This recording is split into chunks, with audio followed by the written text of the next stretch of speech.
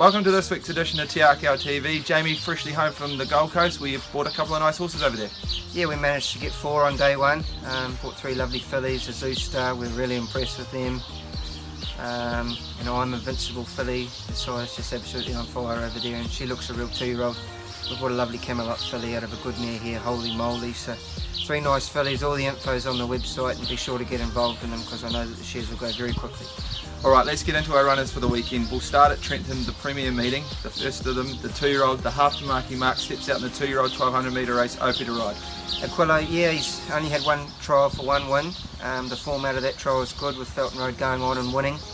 He's still a little bit of an immature green sort of horse, only 1 trial usually would give them 1 more, but look, he's got plenty of natural ability and he's a pretty classy colt. So we go down there for a bit of a trip away, and Dave particularly wanted Opie to ride him, so that's why we're there, and hopefully he's going to get a nice run from that. Just a touch awkward draw.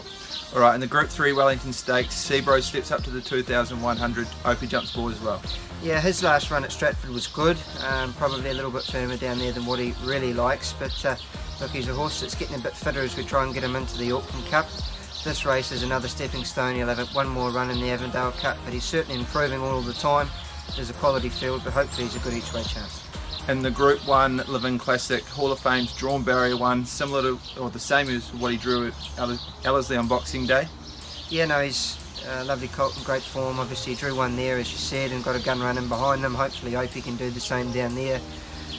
Savile Road probably looks the one to beat, but look, he's in very good form, and I know that Steve and Opie were really pleased with his gallop during the week, and Dan said he's travelled down there in terrific orders. So we're still scratching our heads a little bit about the 2,000 guineas at Riccarton, but hopefully he can redeem himself here after not going as well as what we expected in the 2,000 guineas, and obviously not having much luck this day last year.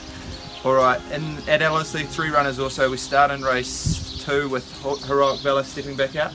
Yeah, look, probably not the ideal race for him at 1500 first up, but when Awapuni moved their meeting to Wellington last week, we thought we'd bit better to stay closer to home. So he goes into this as his lead up to the Cracker Mile.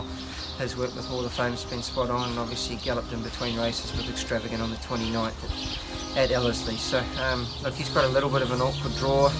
Probably not a horse that would want to rush too much first up over 1500, so just look for him to be attacking the line, but he should be a very good chance at the weights. Another one going to the Cracker Mile is Foreigner, last up winner Rotorua. Lethan has jumped aboard. Yeah, look, he's a pretty progressive sort of galloper by Savabeel. The further he goes, the better he's going to be. But you know, his work during the week's been spot on. Obviously his win was very tough after being 3 deep at Rotorua without any cover. So he's a logical improver into that race, and hopefully he should be a goodie.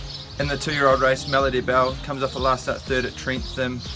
Had a short freshen up, steps back out here as a lead up to the Cracker Million. Yeah, look, we've been really pleased with this filly. Very good run at Wellington off a tough draw. She's 3 deep outside the speed, and never gave it away. 2 weeks in the paddock after that, she's come back in really good order.